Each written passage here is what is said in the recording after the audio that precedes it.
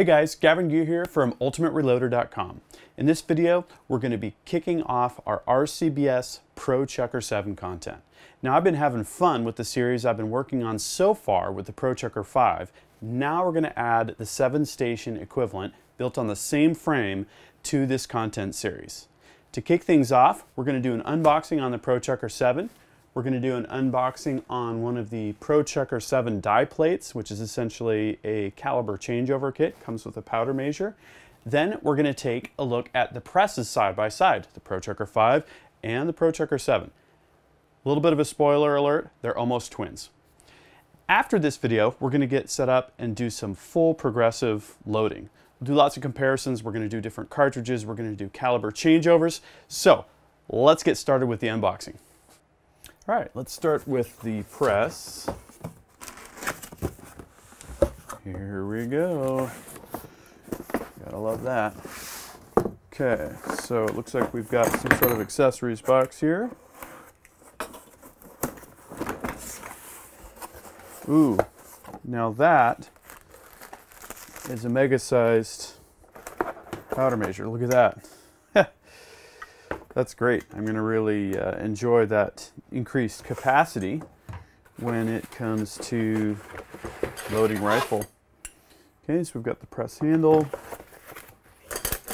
all of our tubes, the primer drop tubes, the primer pickup tubes. We've got the blast shield here, and this is the spent primer tube. Okay, so that's our first accessory box.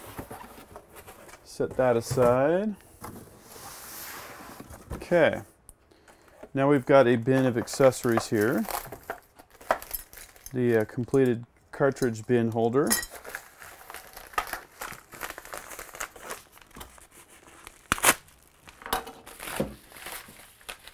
Okay, oh, a drum. Now for this press there is only one drum because it uses a special metering insert. Dual metering inserts, one for pistol, one for rifle. We've got primer chute. That is the spent cartridge chute. Mounting hardware. Priming parts, the primer punches, the primer tube base. Okay, so that's going to be our completed cartridge bin there. We've got the tool head, so 3, 6, 7. Wow. That is going to make for some mega die station utilization. We'll have lots of great options with that. Got an owner's manual here. Okay. And got the actual press frame itself. Stuff is packed nicely. Okay.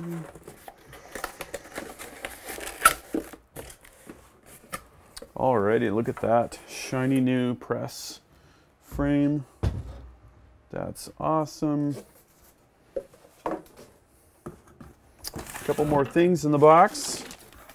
Alright, we've got primer drop tube parts, extensions, other powder measure stuff there.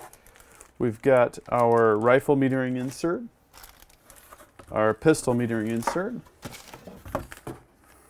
More drop tube stuff. The primer drum lock for the metering insert. And another pin for these priming tubes. Okay. So that is the press. Now let's unbox the die plate with quick change. Alright, so here's the die plate with quick change. That's what this kit is called. Look at that. Another powder measure with a giant hopper. Love it. Got the 7-station die head itself.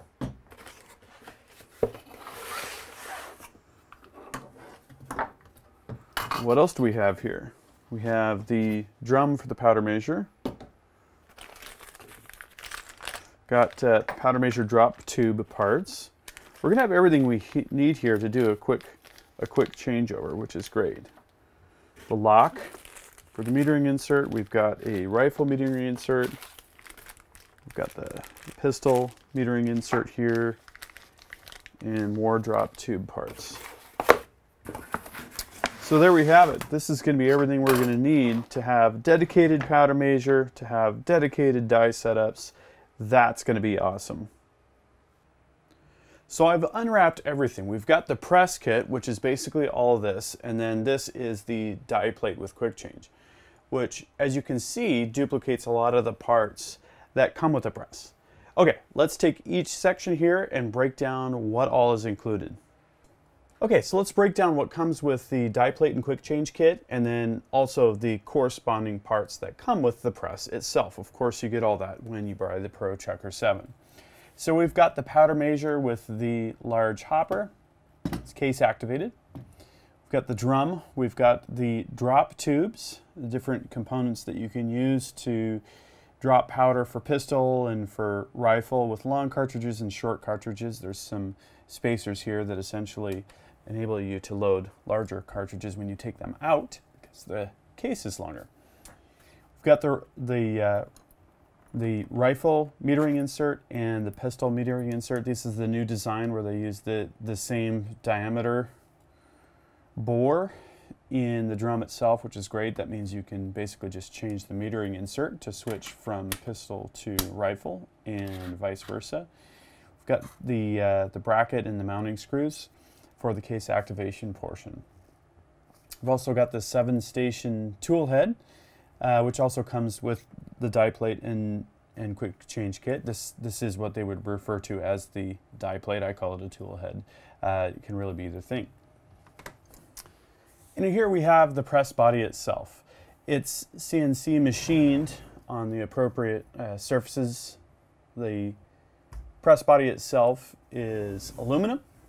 It has Zerk fittings, and it's really stoutly made. This has the 7-station subplate, and this is basically the same componentry between the Pro Chucker 5 and the Pro Chucker 7.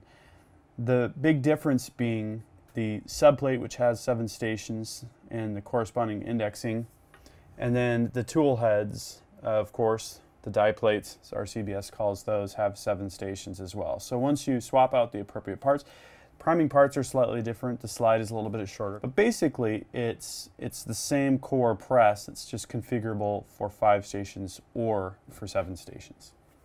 And this is kind of the everything else. We've got the completed cartridge bin, we've got the owner's manual, we've got the handle, all of the priming tubes. You've got pickup tubes for large and small primers. You've got drop tubes for small and large primers. You've got the spent primer drop tube. You've got the shield. This protects you in the case, very unlikely case of an explosion. It goes around the primer drop tube. Then we've got a bunch of other parts here. We've got 2 small primer slides. We've got 2 large primer slides. We've got the primer actuation bar, mounting hardware, completed cartridge bin bracket. That's what the bin is going to hang off of. Completed cartridge chute. We've got the indexing ball bearing and spring that goes under the shell plate itself. We've got the small and large primer punches. We've got the primer drop tube base, the primer slide spring, the shell plate washer. Basically, this is all we're going to need to put the press together. So here's what we need to do to mount the press. We're going to put the press on the bench. Now, in this case, I've got the Ultimate Reloader moving plate system here. I've also got the RCBS accessory base plate 3 here, which has the appropriate holes. We're going to start by putting the rear bolt in. We're going to cut our zip tie, remove the ram lock, which is used to keep the press from cycling and transport. We're going to lift the ram after installing the lever, and then we'll have access to all of the front bolt holes. So let's go ahead and do that.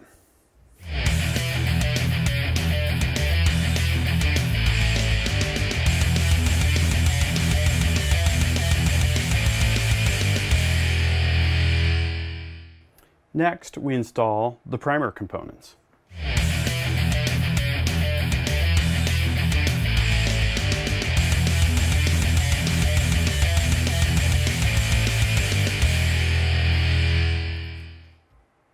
Okay, our priming system is now assembled.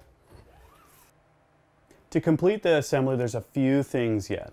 I installed the die plate. I assembled the powder measure. I'll cover the details of that in an upcoming video that'll go deep dive on the RCBS Uniflow for the Pro Chucker 5 and the Pro Chucker 7. Big difference is just the size of the hopper. I installed the completed cartridge chute. We've got the completed cartridge bin here. We've got the bin rack there, the actual bracket. We also installed the spent primer drop tube. It's just a set screw that goes there. So that's the basics of assembling the press. Probably after you've got it mounted to your bench, it's going to take you about a half an hour because you're going to be reading the instructions the first time. For me, probably about 10 to 15 minutes because I'm familiar with the process, having set up the Pro Chucker 5. So let's take a look at these presses side by side. As you can see, the Pro Chucker 7 on the left and the Pro Chucker 5 on the right look very similar. The biggest visual difference offhand is the size of the hopper on the RCBS Uniflow powder measure. Now I've got my Pro Chucker 5 here set up to load 223 from the last video that I did, and the Pro Chucker 7 here isn't yet set up. So they'll look even more similar when we get to that point. But these presses are built on the same frame and therefore share most of the same characteristics. Another big difference, of course, is the number of stations. We've got 7 over here on the Pro Chucker 7, and we've got 5 over here on the Pro Chucker 5. Same, of course, with the shell plate. I don't have a shell plate installed on the Pro Chucker 7 yet, but we will get to that shortly. Well, now you know everything to expect if you buy a Pro Chucker 7 or Pro Chucker 5. You'll see a little bit of a difference in my unboxing and setup videos, so if you haven't watched the Pro Chucker 5 unboxing and setup video, you might want to do that. If you like the videos that I do, please subscribe to my channel. If you like this video, by all means, give it a thumbs up. And we are just getting started with the Pro Chucker 7. We got more Pro Chucker 5 content coming, so you're going to want to stick around. We'll see you guys later.